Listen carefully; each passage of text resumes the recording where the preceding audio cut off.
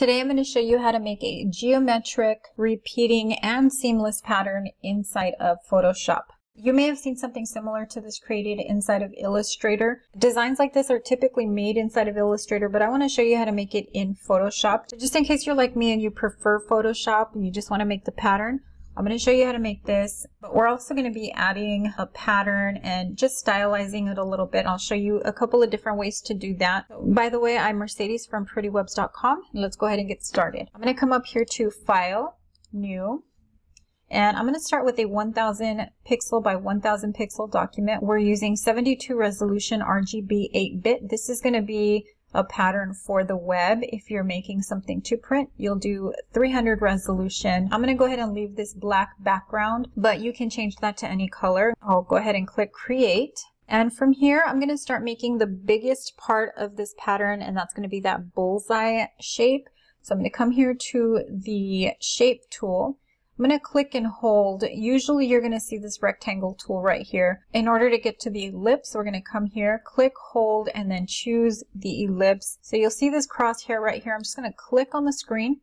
I'm not going to drag or do anything. Just click on the screen. Make sure that from center is selected.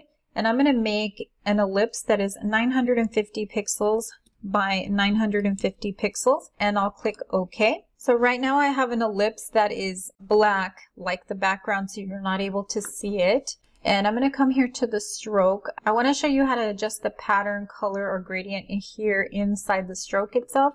So you'll see these options right here. This option right here is no stroke. This is a solid color. So if I click on this and I select a color, this is what we're going to be getting. We're just going to be changing the color right here. We're adding gradients. So you can use gradients that you already have, or you can make your own. And then we have the patterns here. So I'm going to be using this pattern right here, just a gold foil pattern. I do have a video on how to make this gold foil pattern here on my channel, so I'll go ahead and leave a link to that just in case you want to make that. But you can use any pattern that you want. I mean, I can just kind of come through and see what I like. And the reason I'm showing you this is because I'm going to make multiple circles here. So just in case you want to add a texture to each individual circle, this is how you would do that. But I'm going to go ahead and leave just a color. I'm going to use white for this. And then I'm going to come in here and actually change this to 50 points. So it's going to be a thicker circle. But at this point, don't worry about any of the alignment or anything like that. We're going to get to that here in a minute. But I'm going to add another one. So I'm going to make sure that I'm on my layers. I'm selecting the ellipse 1, command the letter J, command J again until we have 5 ellipses right here. So we have this first one that's 950. You can see that right here.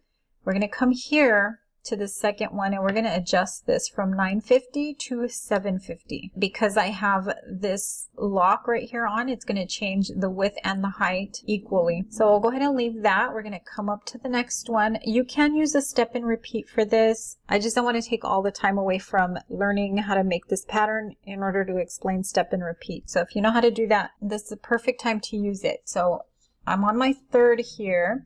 And we went from 950 to 750. Now we're going to go to 550. So basically we're stepping down this ellipse by increments of 200 pixels. I'm going to come here to the next one, and this one is going to be 350. And then the next one, this is the last one, and this one's going to be 150. Okay, so we have these 5 ellipses. Now I'm going to go ahead and align them to the screen.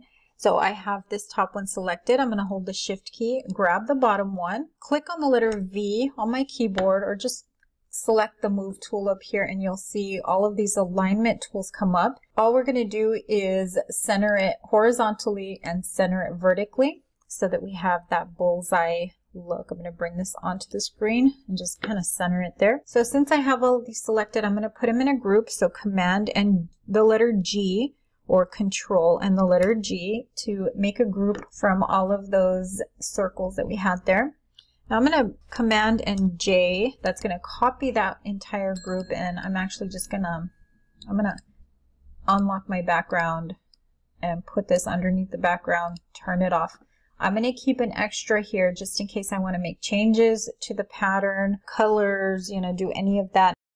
For now, I'm just going to turn it off and leave it there. And I'm going to be working with this top one right here. Now I'm going to go ahead and add the pattern to this. So I'm going to come here to the black and white circle here at the bottom, click on that, and I'm going to choose pattern. And from here, I'm just going to come in here and grab that foil texture. I think I'll bring this up a little bit. So we'll bring that up to 125% and click OK. All right, at this point, it's covering my bullseye here. So what I want to do is apply that or clip that into that group.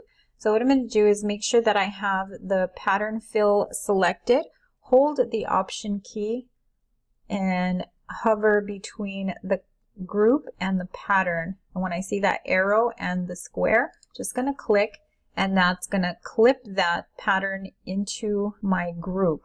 So if I add anything else to this group, it's also going to apply this pattern to that. So at this point, I'm going to turn off the background. At this point, we have this transparent bullseye pattern here.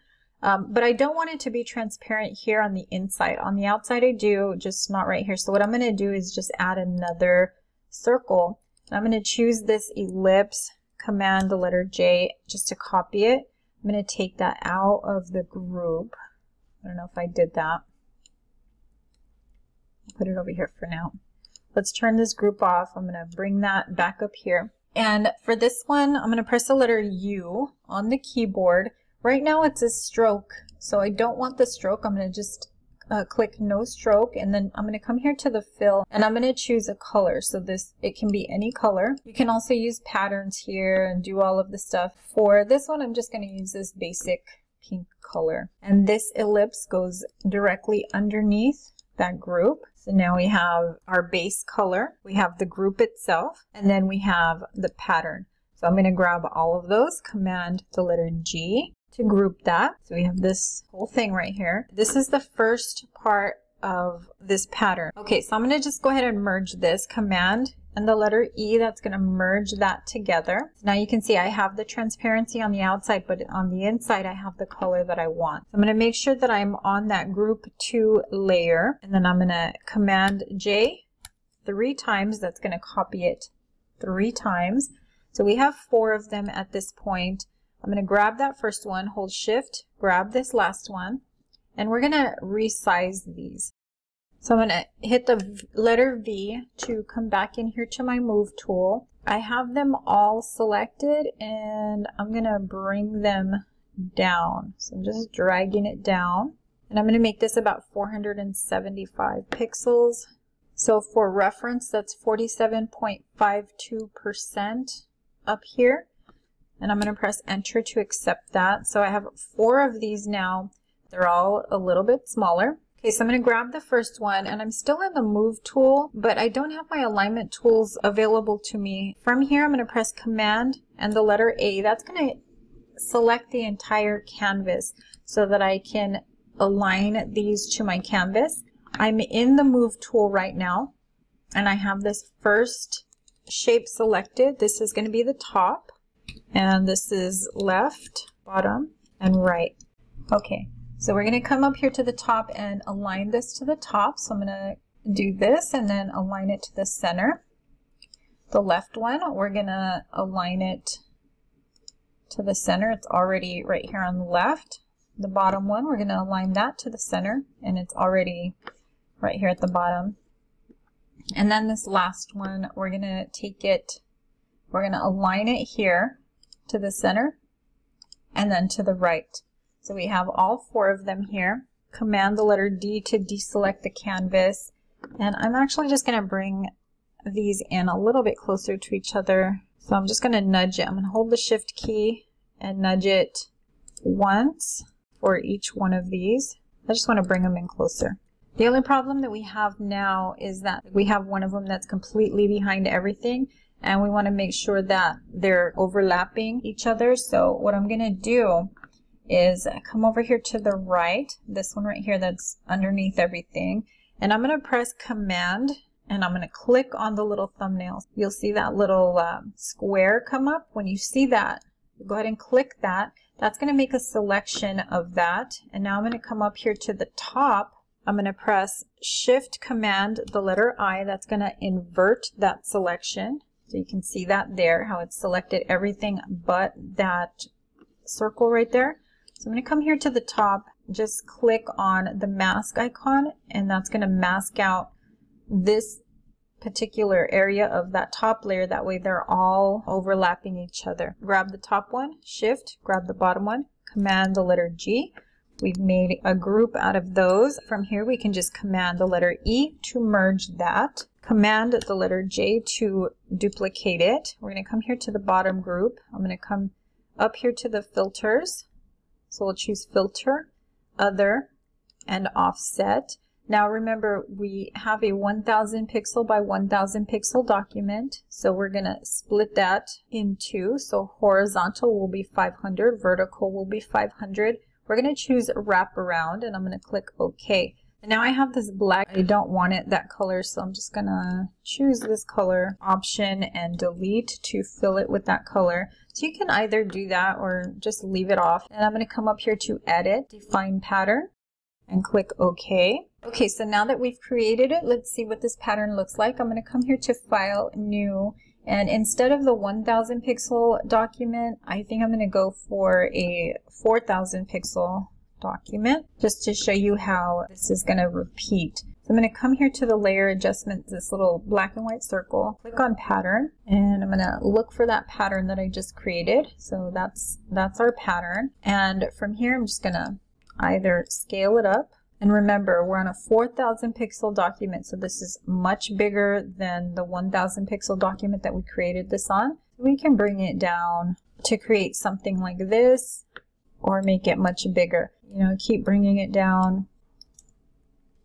So I hope you enjoyed this video. If you did, make sure to like, share, and subscribe to this channel. And visit PrettyWebz.com for more design resources and tutorials. Until next time, thanks for watching.